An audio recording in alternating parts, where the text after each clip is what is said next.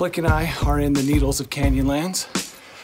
Our plan today is to start at Sage Campground, then head out towards the Cheslar Park Trail, do an out and back to the Joint, then come back and then do an out and back to Druid Arch, and then do a little lollipop and back to the campground. Should be great.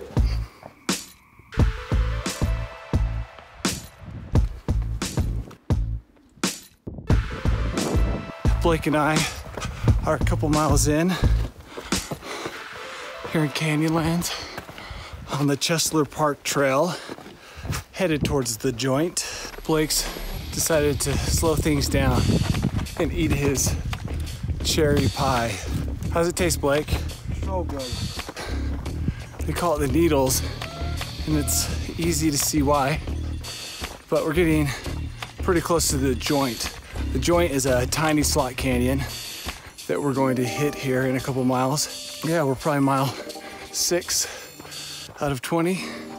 I was just telling Danny that this place is actually really cool. I haven't seen something this cool in a long time.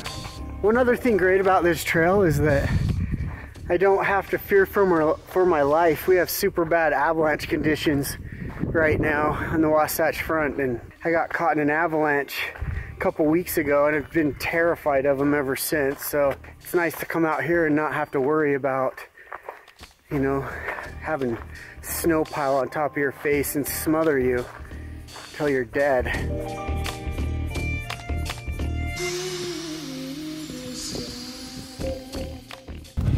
All right, Blake and I are almost to our first objective, which is something called the Joint. It's a short slot canyon. That's pretty cool. We're gonna do an out and back to the Joint, then back to the loop, and then over to Druid Arch. A stone staircase is always a sign that you are in a well-developed outdoor area.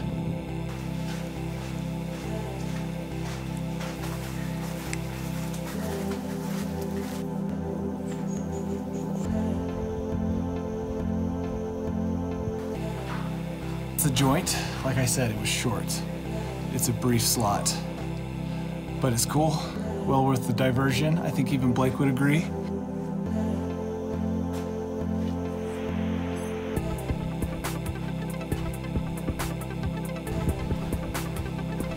Now that we're done with the Joint, we're headed over to Druid Arch, which is some 4 or 5 miles away.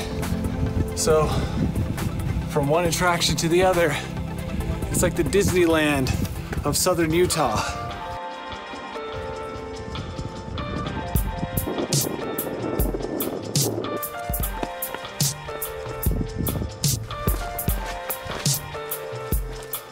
We're on the Druid Arch out and back. It's a 2 mile out and a 2 mile back, obviously. Blake doesn't think any arch is worth 2 miles, but we're gonna do this out and back, and then we're gonna get back on the trail to the Squaw Campground.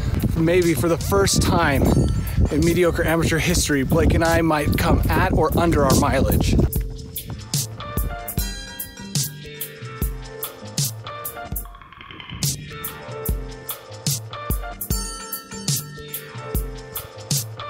First time ever, I've been super blown away by an arch. This Druid Arch is incredible. Definitely, I gotta say, it's probably my favorite arch I've ever been to.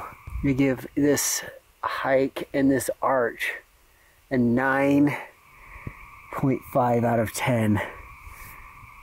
Really cool. It's a pretty cool arch because it's atypical. And so it's got some character. It's arch with attitude.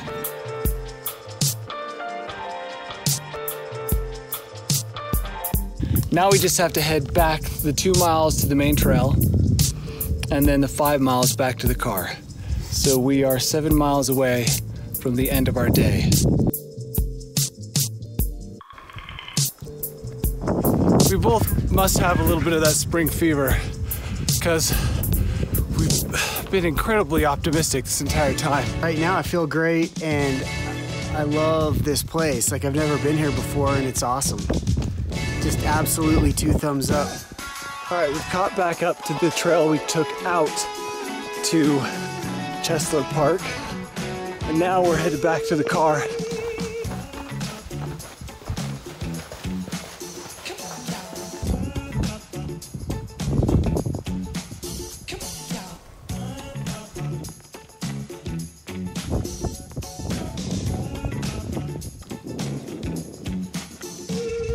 We are about to end close to our mileage, as predicted at the beginning. The fact that we're finishing on time, not in the dark, close to the mileage we thought we would be doing, is why Blake has been so cheery all day long. We came in under the mileage that Danny estimated. Definitely a success, at least a 9 out of 10. It was a lot of fun. Now all that's left is for us to pack up our car, get changed out of these sandy socks, and head off for a Mexican meal.